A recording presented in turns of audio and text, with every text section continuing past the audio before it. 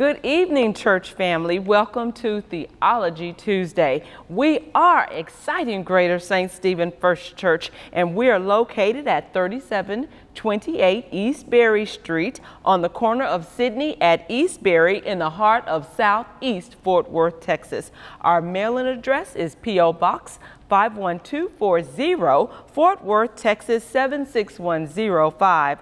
We have been in our study based on the book by Vashti Murphy McKenzie titled The Big Deal of Taking Small Steps to Move Closer to God. And we've been discussing things in this book for quite some time now.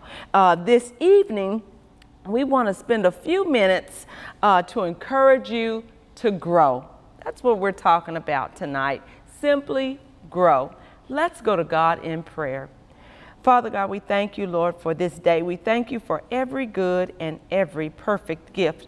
God, we pray that you would be in our study together. Help us to make the most of our time together, God, as we learn to grow in you. It's in your name we pray and we ask it all. Amen.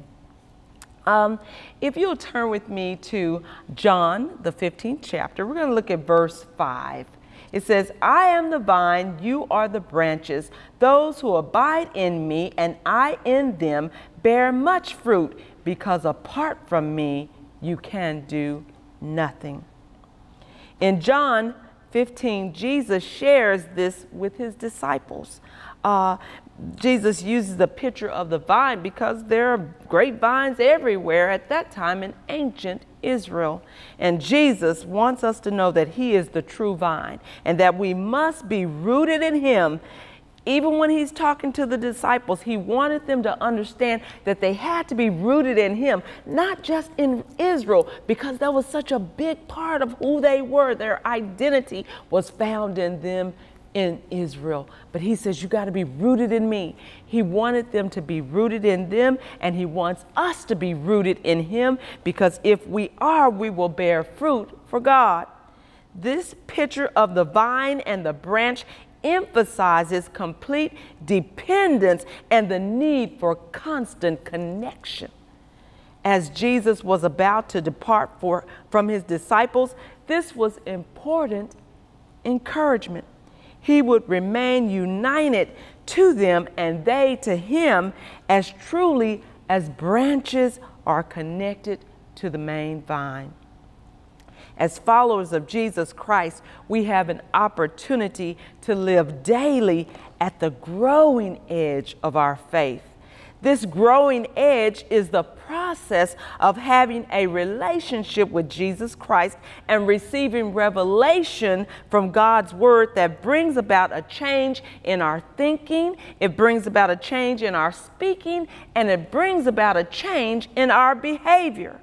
This is the place where we prioritize our lives around Christ, who always brings new things, new ideas, new concepts to our spiritual awareness.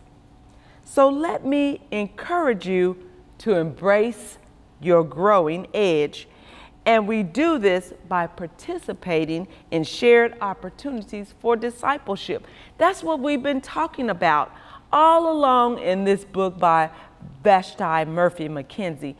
Are our spiritual disciplines, the things that we do that will bring us closer to God. Remember, this is not a fix. It's becoming our lifestyle. It's the things that we are routinely doing. We're already praying.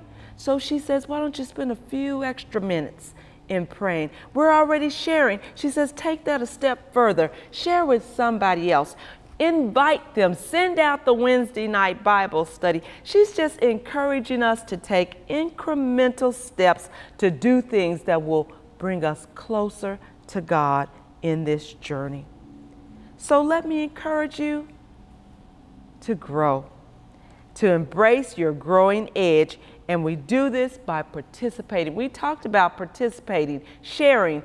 We're just simply encouraging you to do small things, to take small steps to move closer to God. All throughout May, the theme was strong along, unstoppable together. The Ecclesiastes writer talked about all the instances in which two were unstoppable, that together they could conquer or overcome or help and support one another. The writer ends by saying that 3 are even better than 2. As indicated by this 3-strand cord, we can lean on one another for strength while we're in this process of growing in our relationship. At the growing edge of discipleship, we're able to experience the extraordinary gift of God's presence so that we may make God the center and the focus of our lives. There is an increased hunger and thirst after God's righteousness. So how do we begin? This challenge to grow starts by discovering where you are in your spiritual growth, in your spiritual development. Just discover, take a personal inventory. It's nothing that you need to type in the chat box or in the comment box. It's nothing that you need to call me and share. You're taking a personal inventory of where you are. So what do you need to do? Know where you are. Simply know where you are. When you know where you are, then you begin to realize what is needed in your life to grow closer to God. Growing to the next level of where God wants us to be is rarely easy. If you think about it, growing may be difficult, but it's in those spaces where we grow that we find the opportunities that God has for us. So we want to grow to the next level of where God wants us to be, and it's not going to be easy.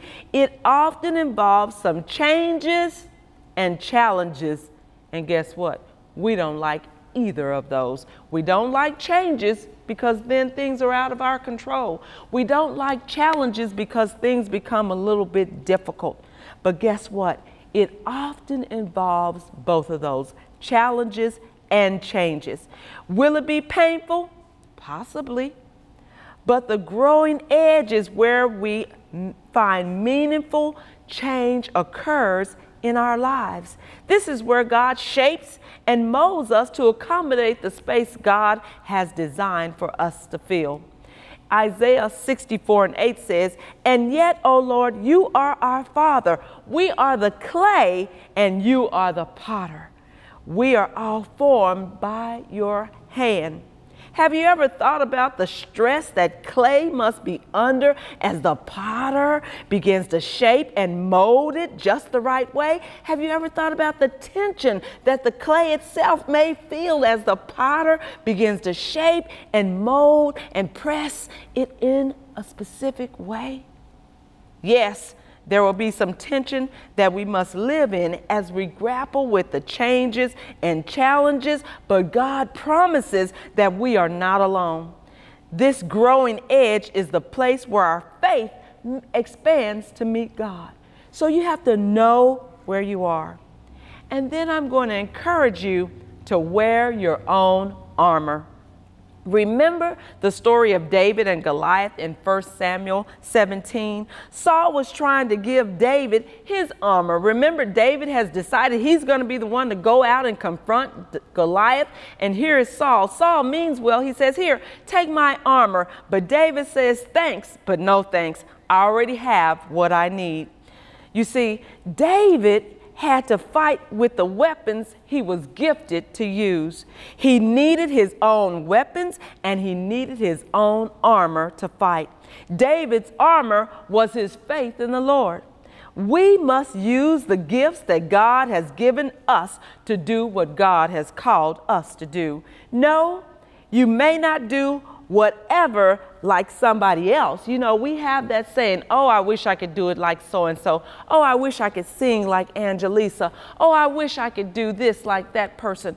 But God has gifted and equipped you to do whatever it is that God has shaped and molded you to do. So you have to wear your own armor. God calls us just as we are. God takes us and calls us with all our foolishness, with all our flaws, and with all our fumbling. God takes that and he molds it and God shapes it to do whatever it is that God has called us to do and to do great things in God. Good evening, church family. I'm Elder Savannah Brooks. Thank you for joining me this evening on Theology Tuesday.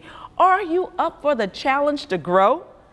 God, your creator, already sees what's inside of you. Allow God to position you along a growing edge.